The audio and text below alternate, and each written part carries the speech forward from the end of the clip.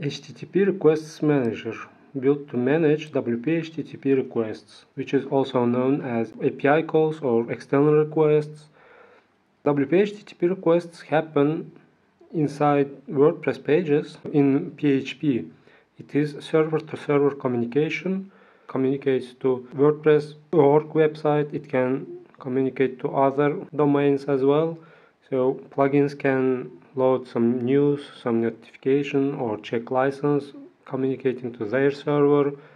It's also used to communicate your own website as well, to initiate cron job or to do site health check. Why it is important? WP HTTP requests take time when they want to load external requests. So it will take 1 second or 2 seconds. It depends on network and on server response time of external server. For example, if your page is loading in 1 second without external request, if it has a external request, then that page will be generated in 2 seconds. If it has 10 external requests inside that page, then that page will generate in 11 seconds. Each external request will add on average 1 second to page generation time.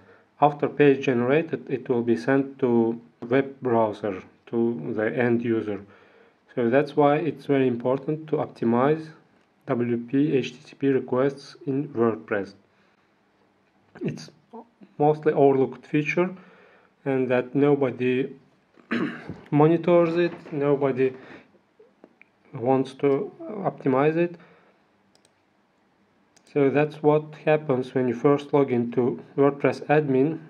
It checks for updates, and some other plugins check for notifications to load some news, so some updates, and that first page will have from 5 to 10 external requests when you first log into admin, which will make your that page very slow. It can be 5 seconds, it can load in 10 seconds, and it can even sometime time out and show an error.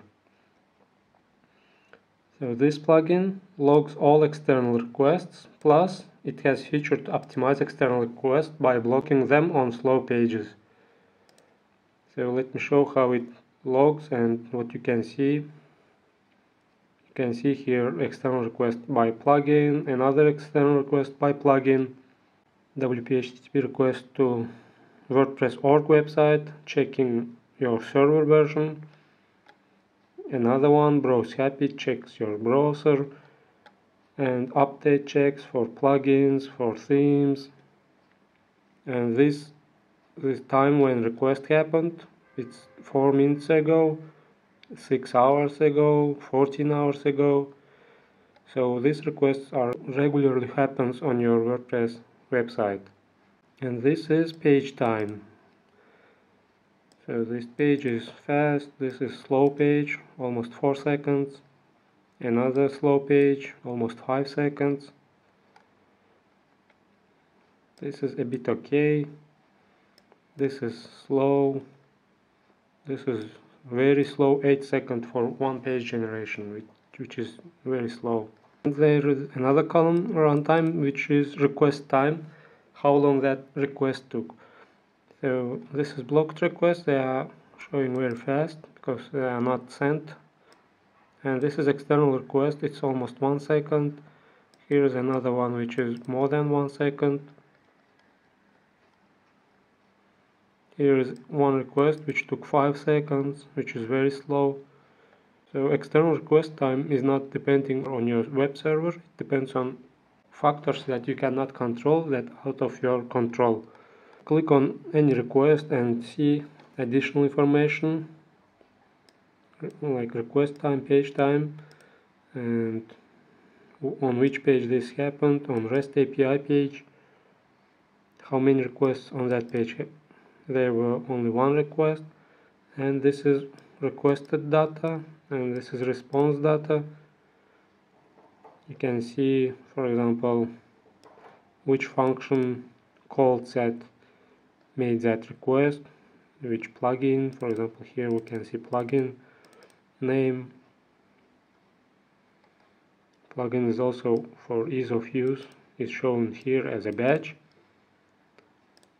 So you can debug any request that happened some time ago. For example, this one is update check. You can see that this page is very slow and it's a cron page, which is okay for cron pages to be slow because they are designed to handle slow operations. And for ease of use, you can group report by request URL, for example. It will show you which URL requests were sent and how many times. For example, this one update check was sent 23 times, and average request time as well. And when you click on any group, it will open individual requests, list of individual requests. So what else? You can request by domain. So here you will see which domains were requested most: WordPress.org, RankMath. This is my own website. This is external request made to itself. So these are generally cron job initiation or Ajax call internal or site health. So if you click on it, you can see that it's WP site health call. Also you can see other domains as well: benchmark, groundhog, geoplugin, Google API, RankMath, ThemeIsle. So you can see all requests made by themes, plugins, or WordPress core. And this grouping is very helpful. You can group by page, for example, to see which pages had many requests, had most requests.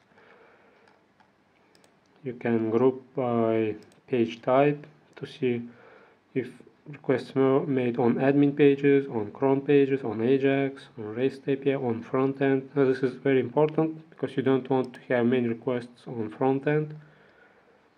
So when you have a slow request on front end, that front end page will slow down. So you can group by initiator. This is helpful to see which feature or which function made request. So this is update, core browse happy. This is plugin requests, version check, core.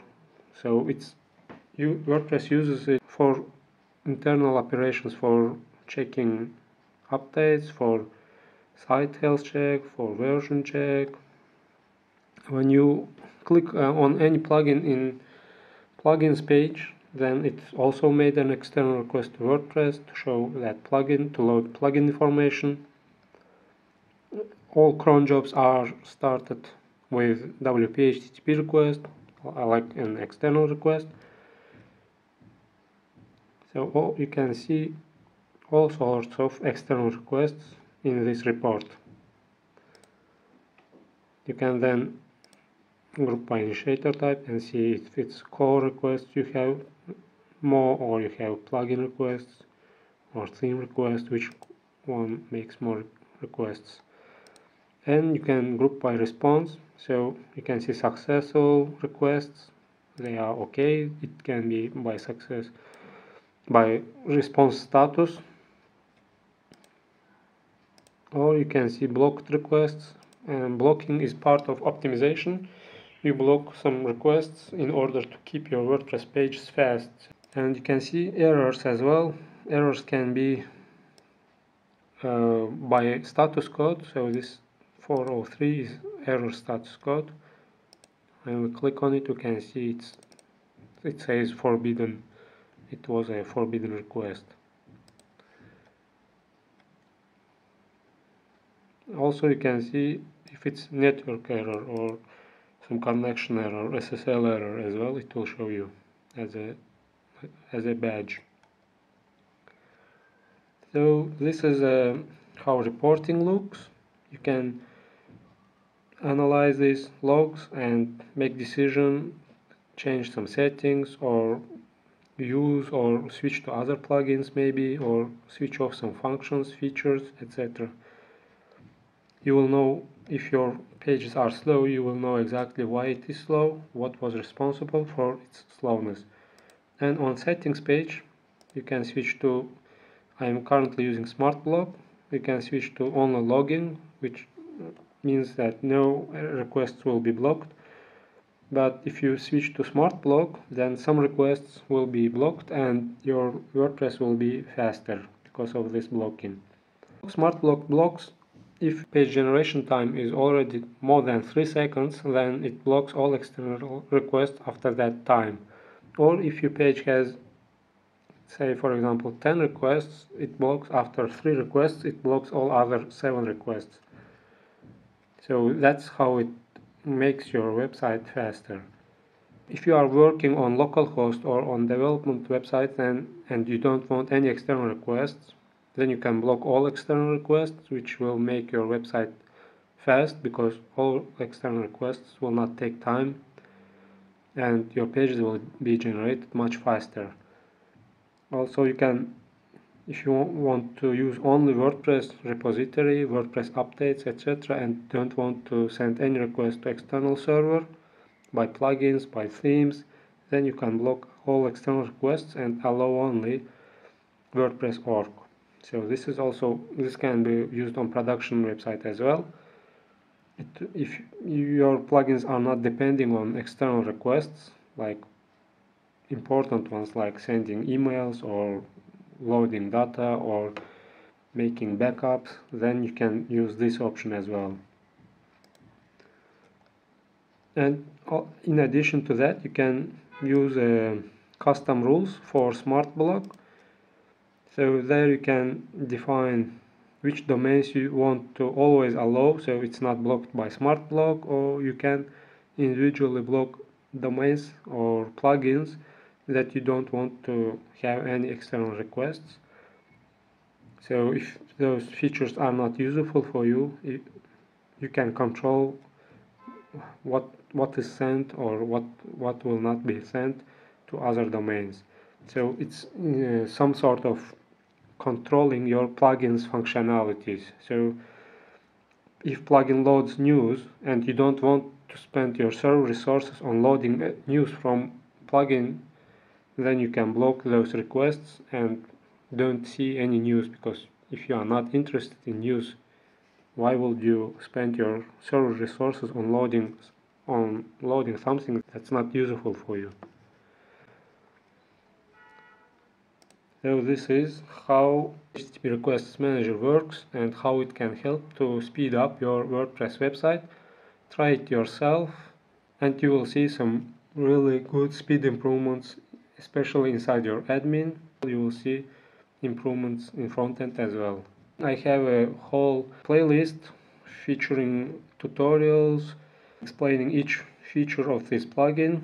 I will put a link in description, so check those tutorials as well. If it helps to speed up your website, if it helps you to see and to fix some errors, to make some optimizations, write a review in WordPress or write review to related videos in my YouTube channel. Thank you for watching.